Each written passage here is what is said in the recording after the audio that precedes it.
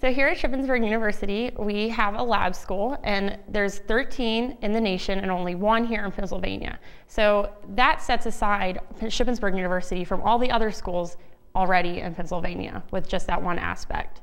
And we have grades K through 5th in the lab school, and the students at Shippensburg University can go in and observe one-on-one with the students and the teachers.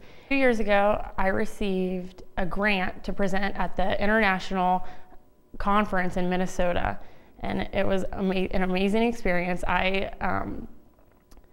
I presented on middle-level risk-taking and the factors that lead to risk-taking, such as bullying and depression. And then this past year, this past November, I got to go to Tennessee in Nashville and present at another AMLE conference.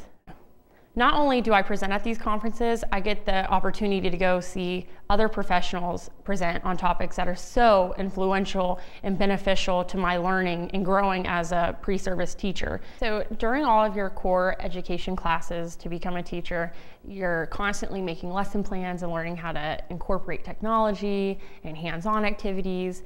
And what really just made me happy this year and made me just ecstatic to become a teacher was I got the lesson plans that I was creating in my core curriculum classes, I got to use in my placement where I'm teaching right now. And just knowing that I have the impact on those students and having them learning and having fun and engaged and actually enjoying the lesson instead of just sitting there has really just made me so excited to become a teacher.